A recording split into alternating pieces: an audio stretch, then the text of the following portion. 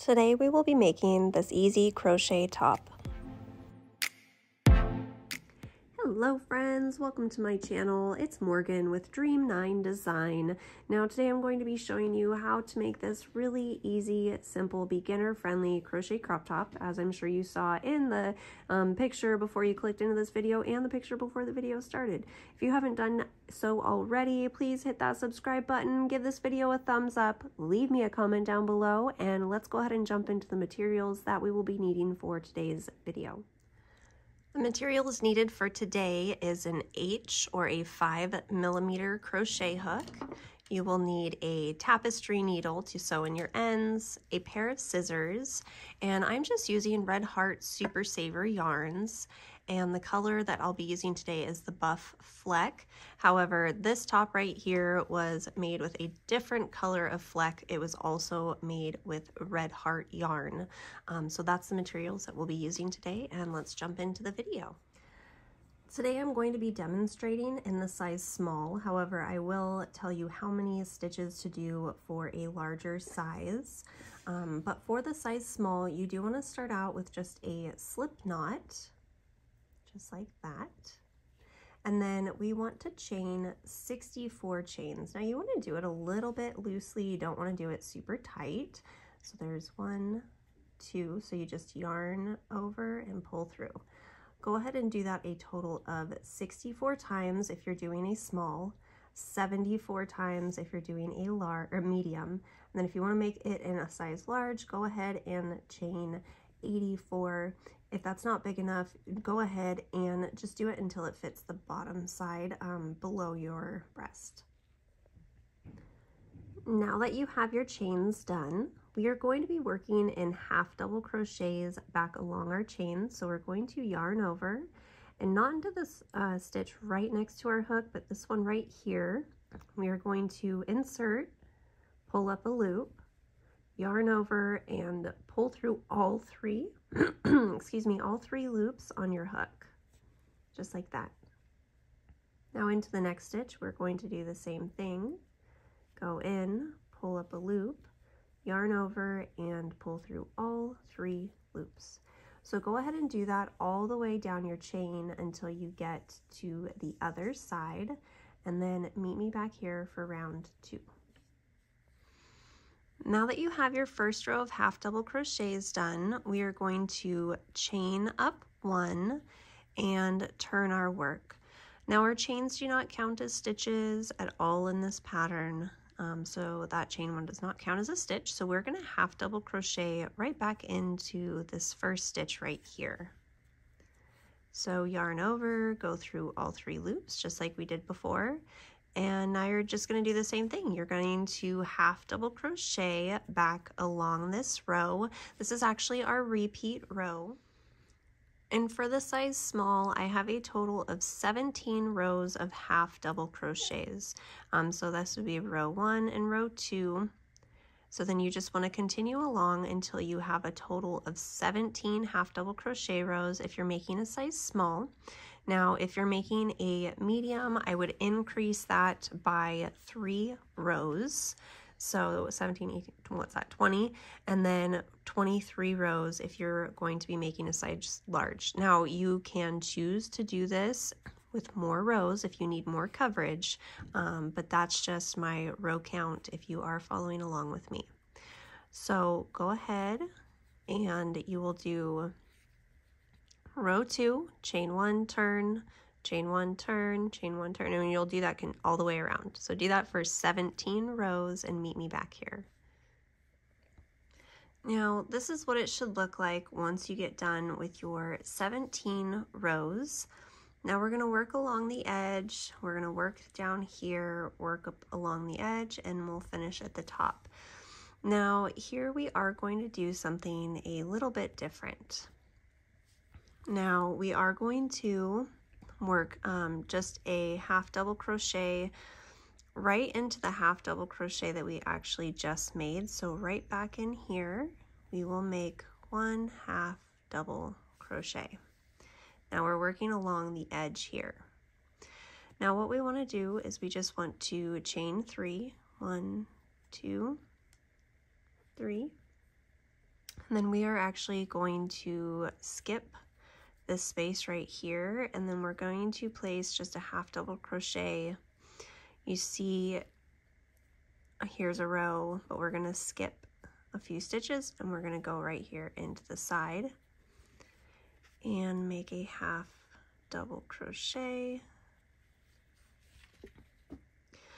Now from here we are going to go till we're just about in the middle. On my last one I did a total of 6 half double crochets, so here we have 1.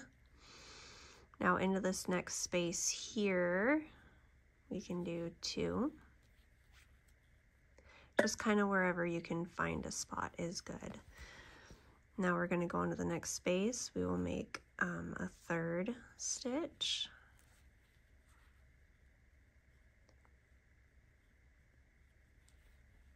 We will go again, make a 4th. Again, we're working 6 half double crochets, and I am just going to find this spot right here. How many is that? 4. Now we're going to go into this next space here for 5. Let me grab up a little bit more yarn.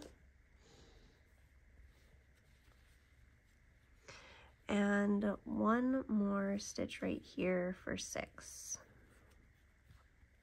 Okay, so as you see after our chain, we have 1, 2, 3, 4, 5, and 6.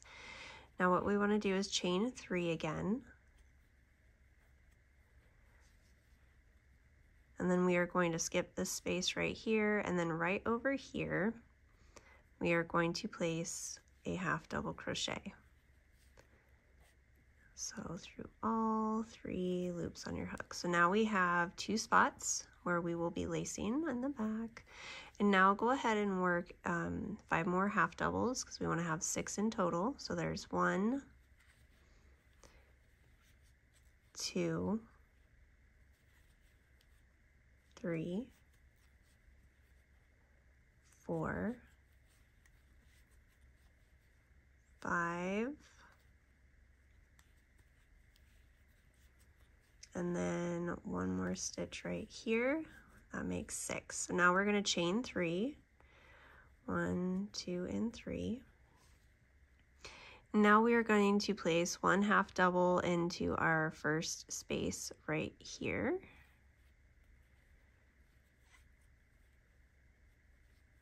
And now we have the side. Now we want to start working along this edge here. So what we need to do to be able to do that is we actually need to place 1 more single crochet. So we're not doing half double crochets, we're switching over to single crochets. Back into the same space where you made your half double crochet. So go ahead and place a single crochet there.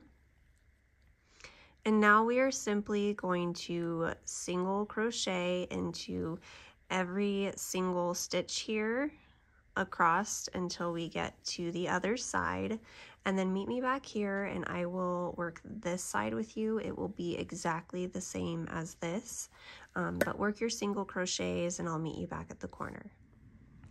I've single crocheted across the edge, and now we want to start working down the other side. So we're actually going to go back to half double crocheting, and we're going to go back into the same space where we just made our last single crochet. So now we are kind of turned so that we can work up along this side. Now what we want to do is chain 3, 1, 2, and 3, and then just like before, we're gonna skip some spaces here, and then we will work a half double crochet. Now we're gonna work 6 half double crochets, again, just along these spaces here. So there's 1, here is 2, 3, 4, 5, and we will go right here for 6. See, we're about halfway, so now what we want to do is we are going to chain up 3, 1, 2, and 3. We're gonna skip some spaces in here and then right into this spot. So we'll skip 1, 2, 3 of those little spaces. We'll make our half double crochet. and then we will continue to make the rest. So we would need to do 5 more half doubles. So we already did 1, so we want 6 in total. So there's 2, 3, 4, 5, and we'll go 6 right here. Now, if you guys end up putting more half double crochets in between this, that's totally fine. If you don't, you know, if you have a hard time finding these little spots, as long as you have 3 of these, you will be good to go. So now we're going to chain up 3. And here we are back to like the last kind of row that we did. So into this half double crochet right here, that is where we're going to make our last half double crochet. So we're going to insert into there and make our last half double. Now to finish this off, just for the body part, and then we'll work on the straps, we are just going to single crochet all the way across until we get up to this corner. So go ahead and do that and meet me back at this video. And if you're following along with me in the size small, from the corner right here, you want to count in 30 stitches. And then from this side, count in 30 stitches. Now, I couldn't find another stitch marker, so I just used some yarn here. Now, if you're doing a medium or a large, go ahead and count in. You want to make sure that you have 3 or 4 stitches in the middle. This part's not super important on the stitch count, but we are going to start making the straps. So the way that I like to attach this is I just pull my yarn through and make a knot, and then we'll chain. So go ahead and do that and meet me back here. Once you have your knot made, you pull your yarn through and start chaining. So here's a chain of 1. Now I like to chain 60 chains. If you would like more for the next strap, that's okay. We're making 2 separate straps and they'll tie in the back. So for me, I'm going to go ahead and do 60. Feel free to try this on and make sure that it fits comfortably around your neck. But if you're following along with me, go ahead and chain 60. Then you will attach where your second stitch marker is and make another chain of 60, and then meet me back here. Now, what I like to do with the tips of these is I like to make a knot, and so I just hold them together, the end and the work. Just make a little knot. Make sure you're pulling through both of those. Pull it up to the tip like that, and then you can just cut this yarn right here. And then I do that to both sides. So this is what it looks like once you have your straps on. You will need to obviously sew in these ends, but now you can set that aside, and then you want to make the strap for the back. Now this one just laces up through the back.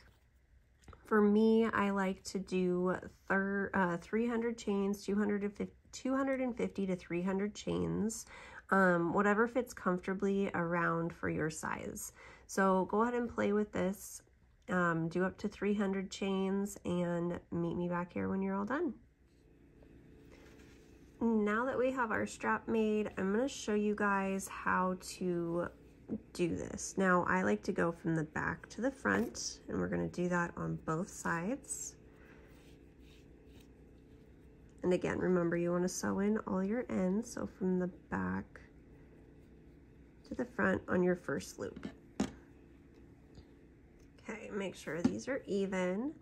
And now we are going to crisscross this side through our hole over here, and then this one is going to go to the middle. Remember, we're going from the inside out, and this is how we strap it up for the back. Okay, and then we're going to do that one more time on our bottom here.